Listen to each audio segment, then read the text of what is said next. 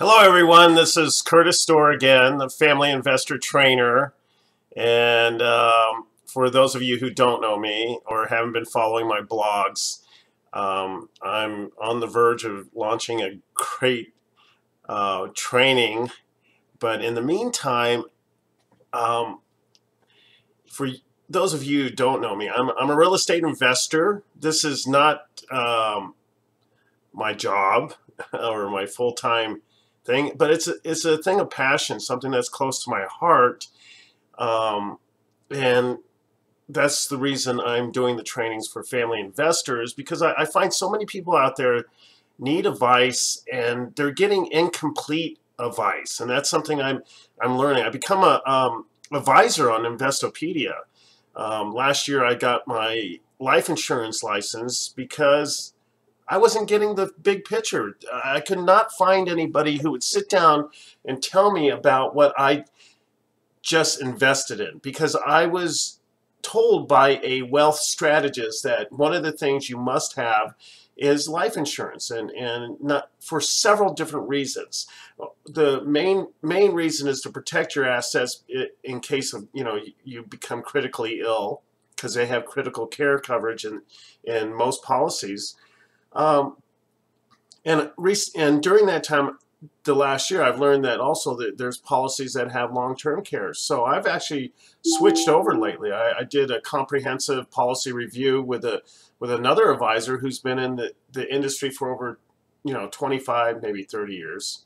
It doesn't look like he has been, but anyways, a lot smarter than I am. He's an expert at this stuff, and we sat down and we spent hours and hours, and he answered all my questions. I really appreciated that, but it took me getting my license as a life and health insurance independent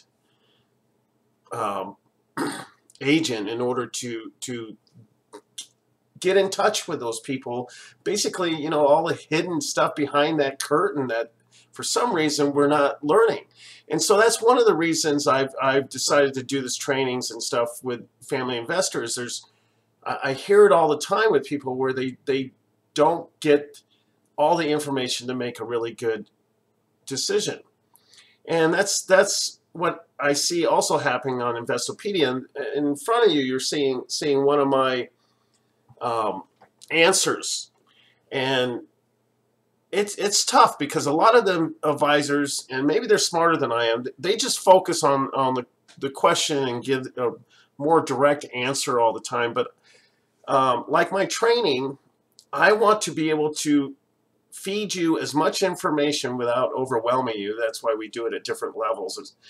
And that way you can absorb it little by little and not be so overwhelmed. Like, I'm a financier, which is just a fancy title of someone who's good with numbers, and I understand these wealth strategies, and I read books all the time. I have stacks and stacks of books, and I use those for reference. I use those to see what other people are saying out there, and even my level of education that, because I've learned from some of the top wealth strategists and real estate investors and so on and so on, probably paid over almost upwards towards $150,000 to $200,000 for my education, and I still come across things that are a mystery, and even in those books, a lot of the things the way they teach it is so confusing. I don't even want to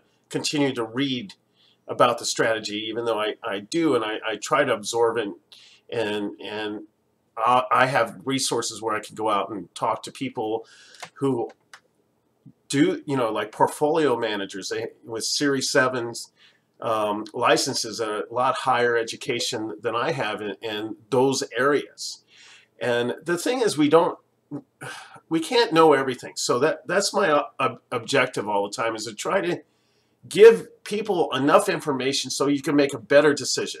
And you'll see here that the question here was, I'm a senior in college and understand the importance of saving and investing. First of all, kudos to this person being in college and thinking about saving and investing. Obviously, they're taking courses in finance, and they're realizing that for some reason they've had an aha moment.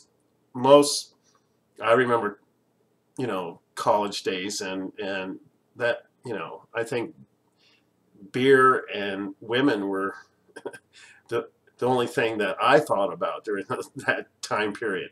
Anyways, what are some of the key and important tips for starting out? Should I be putting money away so that my money habits, as well as compounding interest over the years, is way ahead where I'd be without it?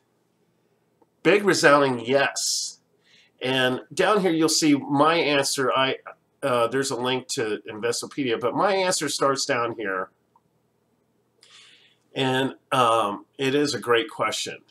And you don't see Rosemary's responses, but I go over it. Her first thing she tells them is pay yourself first. And that's so true for so many reasons. If we always put ourselves last in a lot of things. And that's not good. That's not good. If you're a parent, that's not good for your children.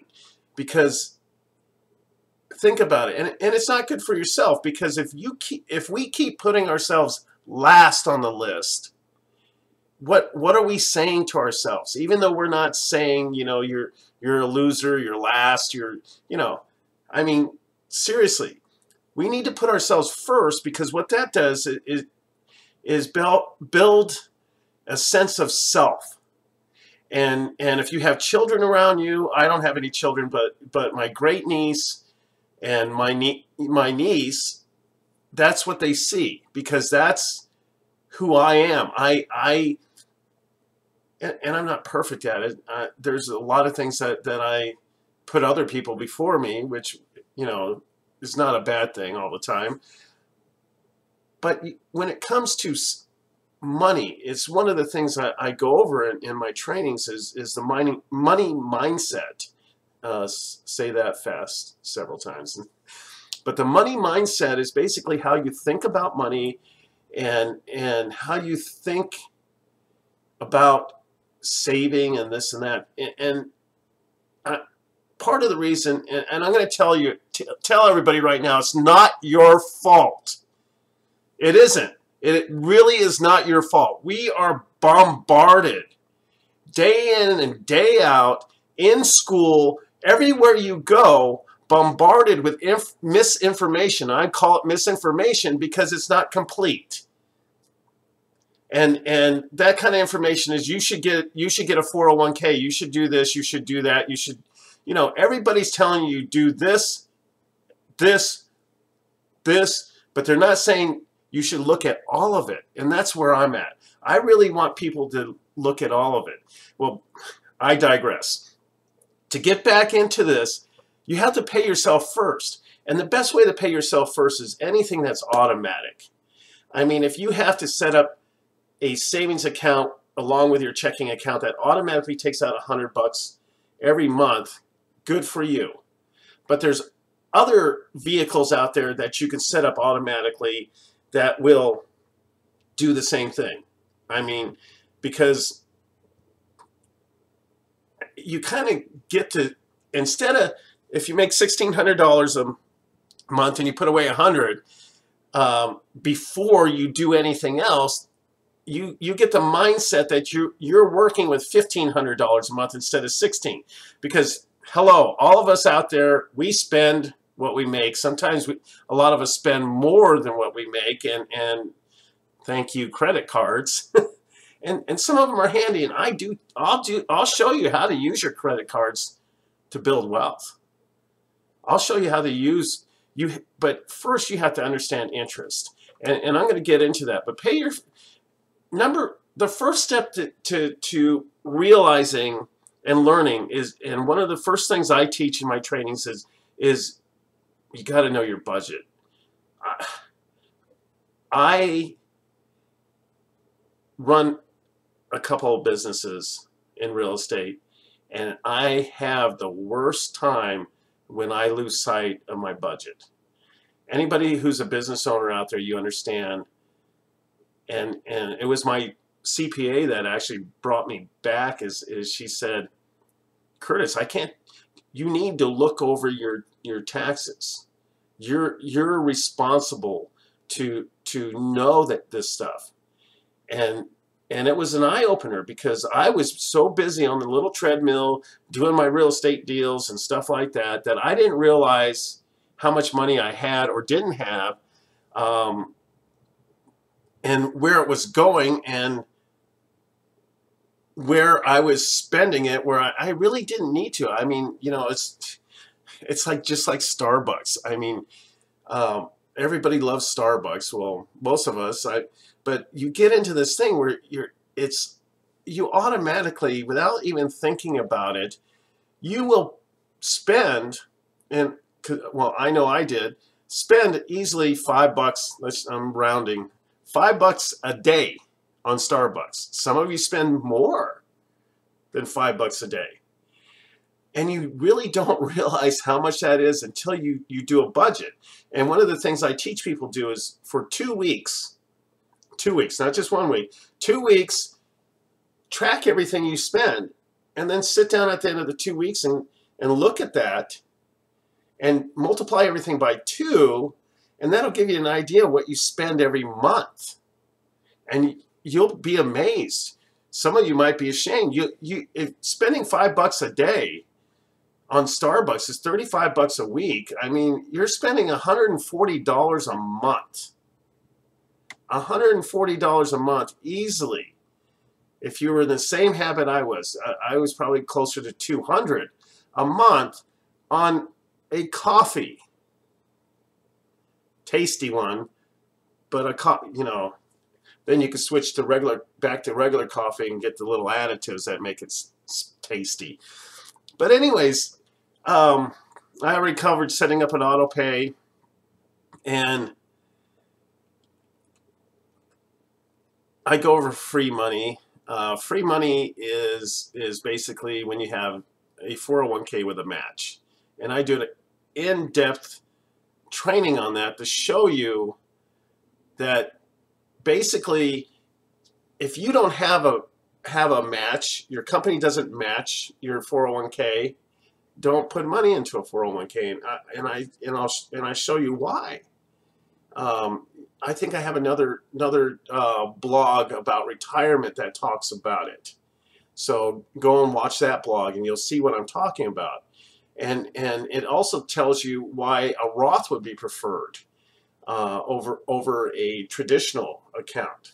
And so I'm not really going to go into that, but many of my postings on Investopedia is about inflation too. All the advisors, so far I haven't heard one of them that I've read or answered or been part of that has said anything besides myself about inflation. Inflation is on an average of 2%. So if you're making 2% interest, you're actually not making anything at all. And I also do a training about buying a house. You're really not making any money. Buying a house, though, is a form of automatic savings because you have an asset that is leveraged, and I go into leveraging. That's where you pay, you know, let's say you got an FHA loan. You paid 3% of, and you're appreciating 100% of the value of that property every year. And most real estate can average around 8% a year. So that's good. You're ahead of inflation by 6% if you don't factor in all the taxes and, you know, anyways, it gets into a lot of math. So buying a house, unless you do my mortgage reduction program, you're really paying too much for that house and you're really not making anything. But it's not your fault. I'm going to say that again. It's not your fault. The system is designed to do that, to make you feel like you're achieving, and you're really just like that little hamster on a wheel or something. And now you know why mutual funds, life insurance companies, other insurance companies, banks, they're all making a lot of money. And it's because they understand interest. And anyways, this is just one of those blogs that I'm going to go off in these different tangents as I go through this PDF that I produced. Life insurance. I got my life insurance license because I saw it as one of the greatest things to buy. I had one when I was younger, and I wish I knew what I know now back then, because I had cashed in my life insurance because I wanted to buy some real estate, and I got advice from a broker who told me to do that. And the guy at the insurance place, I remember he said, "Do you really want to do this?" And you know, I said resounding yes with actually a question mark, because I wasn't really sure. I was being told to take that money out of my policy and use it to invest, and it wasn't. Looking back, I realized it wasn't the best advice. I was being told to do something so my so-called friend, real estate broker that I was working for at the time, could benefit from my investment. Anyways, that's another story. But life insurance, I have realized, I was taught it as a wealth building strategy, because, and what they tell you is, okay, your life insurance will make 4%, let's say, okay? Mine's a indexed universal life. It's doing better than that. Right now it's averaging somewhere around 7%. Yeah, you could put money into a vehicle that'll make you 7%. A lot of you have money sitting in savings accounts or in CDs that are making less than 1% right now. I think that's crazy. And here's what it is. People are like, well, why do I want life insurance? It's only good when you die. No, it isn't. Life insurance, my policy, I have long-term care rider, which, yes, part of the money I put in there does pay for that. Part of your premium goes to paying for these other benefits, but most of it goes in and gets invested, just like your 401k, right? And you could draw on your life insurance policy later as tax-free income. And you know, there's so many things you could do. And once your cash value is built up, you can borrow against that. And that's part of the wealth building strategies that I was taught. But caution, you have to do these things right. If you take a loan out of your policy, you have to pay it back. So if you take a loan out to invest it in something else, and that's a higher risk investment, and it fails, and you can't pay that policy, that life insurance loan, it's called a loan because I'll tell you why in a second, that loan back into your policy, it can hurt your policy. And depending on how much you borrowed out of it, your policy could possibly collapse. So, and I teach you all this. I was never taught this. All I was taught was your life insurance policy can earn 4%. The cash value, let's say it's built up to $20,000, you could borrow that $20,000. And I'm a real estate investor and private lender, similar, you probably heard of hard money lenders. And you have probably heard that those hard money lenders charge real estate investors about 12% interest. So I could take my $20,000 and make 12% interest. And it's a loan. So what happens is, let's say that cash value is $20,000. It continues to earn the 4 to 7% or whatever percent that the index is earning. That $20,000 is almost like it is actually not taken out of my policy. It stays there, but they secure the loan to me with my policy. So it's like a lien against my policy. So it ensures them that loan will be paid back. So they give, and so they may loan it to me for, let's say it's the same 4%. But here's the thing, folks. My cash value continues to earn that, let's say 4% just for fun. And I go out and make 12% and have to pay 4%. So 12 minus 4 is 8%. So I'm earning 4% and 12%. And paying myself back by paying my loan back and allowing that to continue to grow also. So if you look at it as if they charge me 4% interest for the loan and they're paying me 4%, that's a wash, even though my policy is making around 7%. So if you look at life insurance, there's just so many benefits. The wealthy, most wealthy families buy life insurance for their children when they're born. And I'll show you why. Because you don't have to buy a big policy to, and they use it, they create a they create several things. They create a savings for their college. They create a retirement account, all in one investment, because they could get their own loan. They could get their own loan to go to colleges. Anyways, let me get off of that. Also, I advise this person to put money into real estate, but you have to understand the real estate market. You have to understand how the market fluctuates. And I mentioned earlier, if you're going to do that, get the mortgage reduction calculator, because I can show you how to pay off the property in less than 10 years, depending on your income and everything and how much equity is in the property. I could show you how to pay off a 30-year mortgage in half that time. It's possible. It depends on what your resources are, and most of all, if you understand these concepts, because it's all about paying yourself.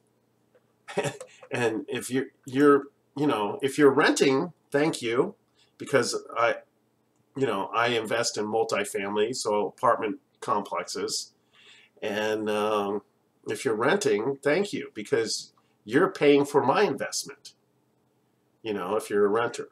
Anyways, always get the right advisor and implement your plan. You have to have your budget, your dreams. I go over that in the retirement one.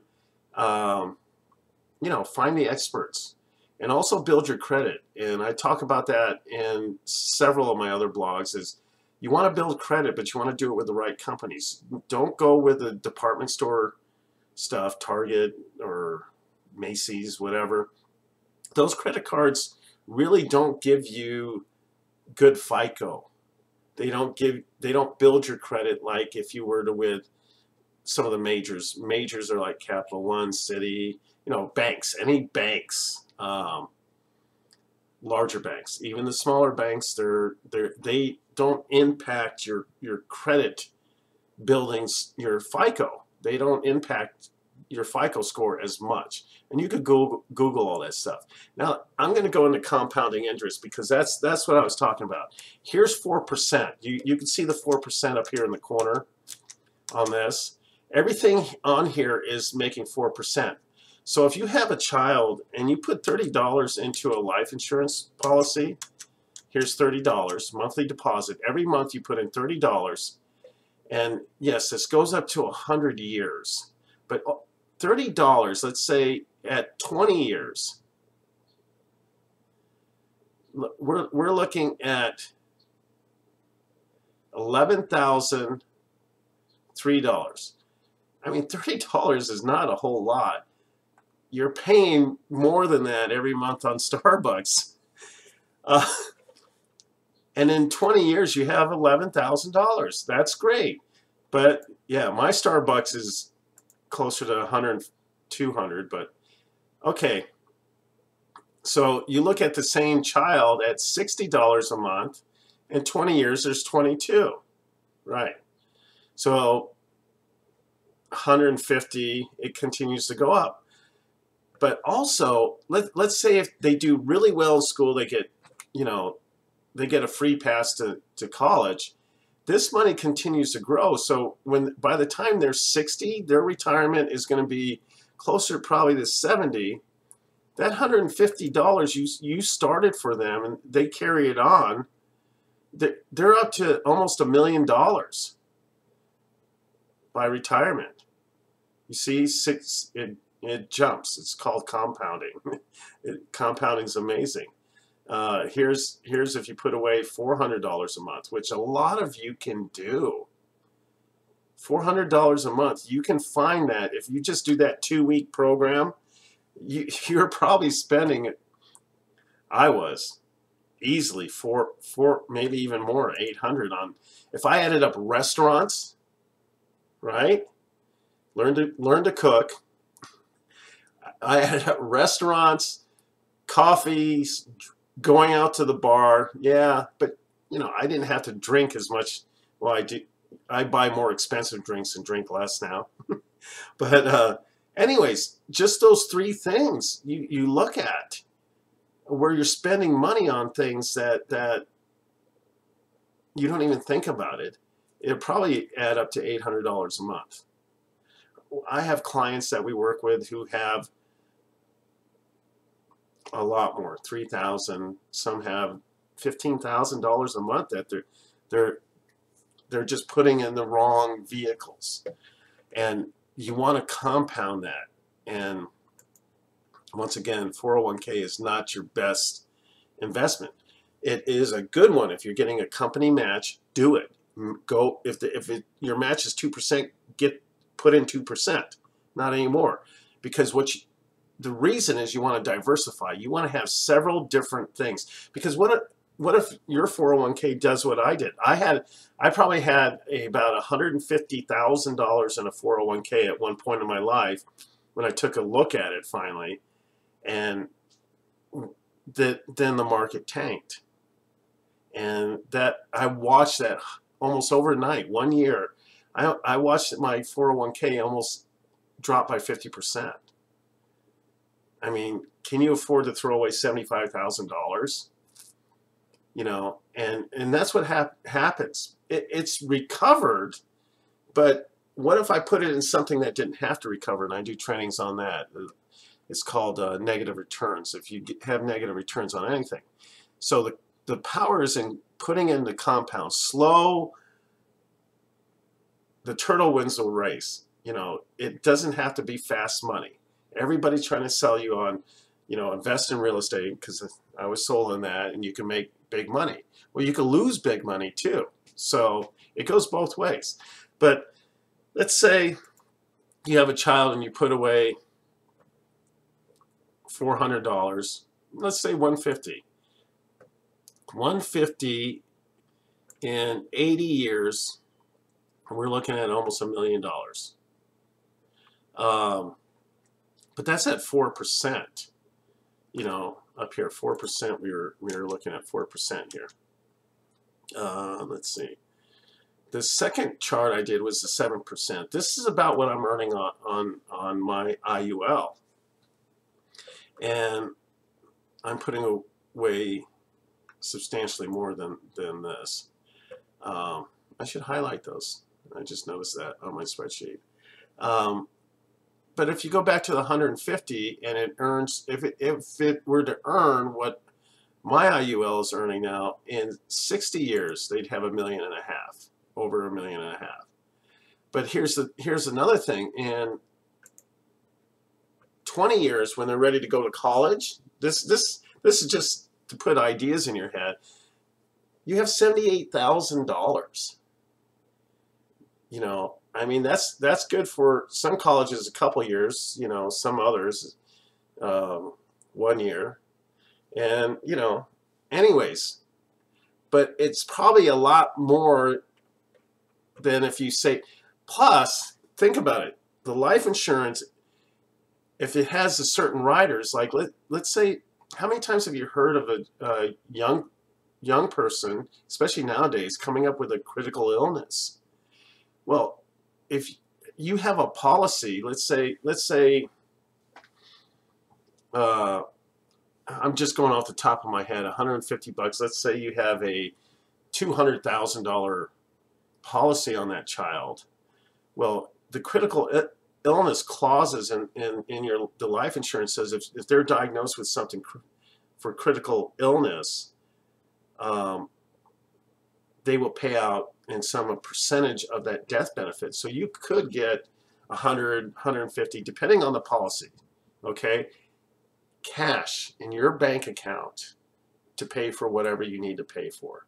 Think of how many of those families that are going through that with a child of theirs that wish they'd had 150, 200, you know, and it doesn't matter what age, because that's based off the death benefit.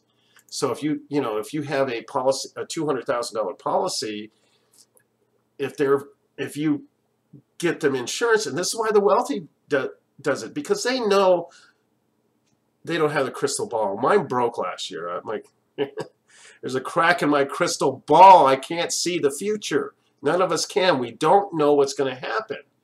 But the nice thing is, if it does happen, I hope it never does, but if it does happen, you've got a buffer.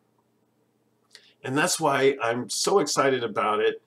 And that's why I went out and actually got my insurance license, is so I can learn more about what's available, what's best. Because, you know, I also talk about captive agents, about being like, you go to a Chevy dealership, but you really want to buy a Ford. you're with the wrong agent. You're with the wrong salesperson. You need to go to independent. Even like mortgages. I mean, if you go to Wells Fargo, they're going to sell you a Wells Fargo mortgage. They're not going to look at all the other mortgage companies out there that might have a better product. You know, and not all packages fit. Some people might want 15-year mortgages. You might get a VA mortgage. I mean, there's just so many different things out there. So don't get pigeonholed, I called it, stuck into one. You might love Wells Fargo. Good. They might not have the best mortgage for you. Same with life insurance. That's why I'm independent, so I can look behind the curtain and see what everybody has and understand what everybody has and match that up to a client's needs, not mine. It's not about me. That's why I said that, you know, don't go by your advisor's plan, go by your plan. You have a plan, and a good advisor will sit down with you and find out what your plan is. But if you look at this at 7% interest, you know, compounding interest is beautiful, and that's what life insurance does. It's a contract. It's basically a contract between you and that company saying, I will pay you this premium and you will insure me on these certain benefits. Just like your car insurance. You either have minimum car insurance, which a lot of people do, or you have the full coverage, which covers this. Oh, and glass is included too. And so if you get a cracked windshield like I have right now, you could call up your insurance company and they'll replace it for free because it's part of your insurance.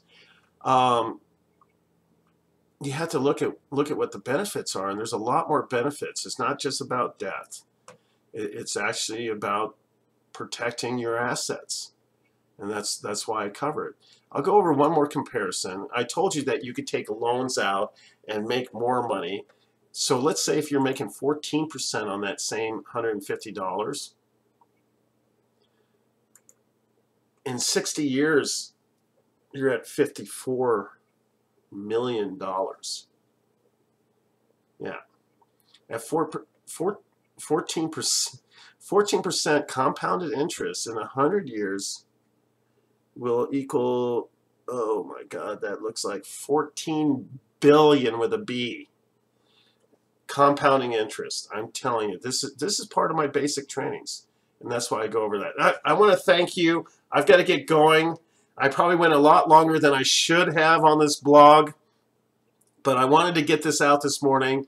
And if the bright orange shirt is too much for you, I apologize. I'm going golfing this afternoon, so, you know, golfers wear bright, obnoxious outfits. I'm not going to show you my shorts. But anyways, have a great day. It's a Wednesday. I'll get this blog up as soon as I can, and I thank you for listening to me. I hope something I said today sunk in and helped you. I hope it made you curious enough to get on our list, because so when we're ready to launch our training, that you become part of that community, because that community is going to be incredible. I've already built alliances with several other experts in the industry, people a lot smaller than me. They're smarter than me. They're going to be probably smaller too. I put on a few pounds, but working on it. Hope you had fun too. So, and you can like me on Facebook. I'm there on Facebook under Family Investor. Online, if you're not at my website and you went to YouTube, I'm at familyinvestor.net. All right? Thank you so much. Have a great day.